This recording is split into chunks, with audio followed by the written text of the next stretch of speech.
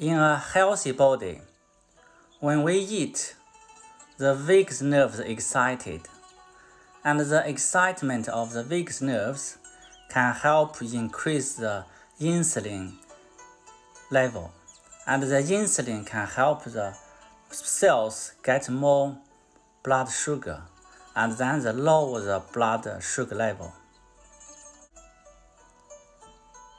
If the person has an accident when they're young, they can damage the vagus nerves and only let the sympathetic nerves working, and then the insulin level will drop or not exist, then cause the high blood sugar, and then cause the diabetes.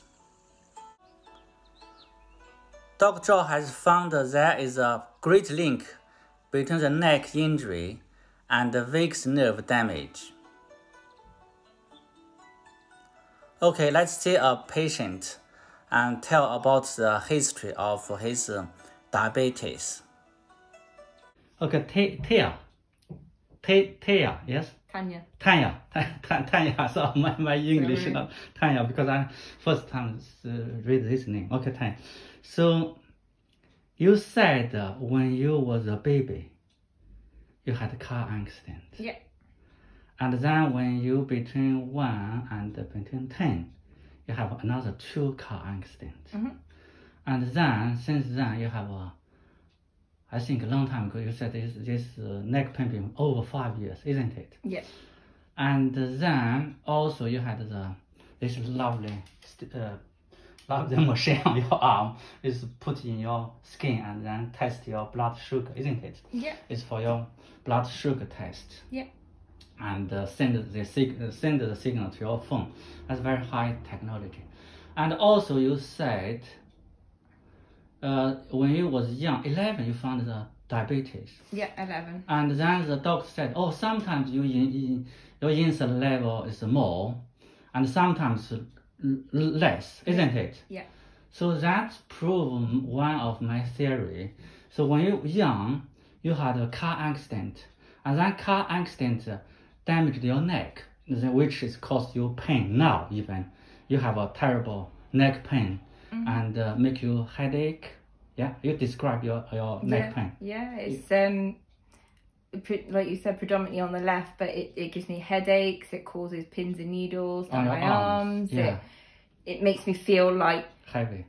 Yeah, I always thought that my neck needed to be taller, needed to be pulled up. Yeah, always. And I also stretched up. Yeah. And then you had diabetes.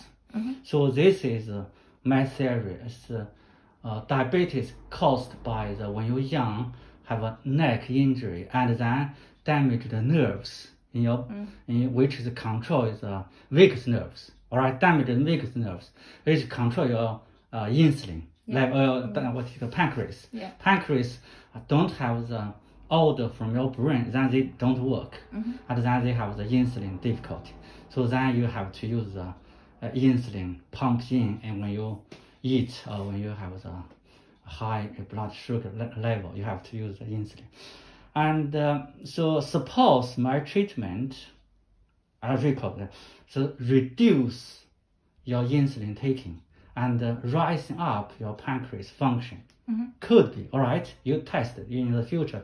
You compare with your monitor because you have a phone record of my insulin level before, and now my insulin level is like rising up or whatever. Okay, so we do a test and then we have a proof of the theory, as well as okay. I give you maybe 5 minutes neck massage, isn't it? And how do you feel now? It feels so much different already. Yeah, move your head.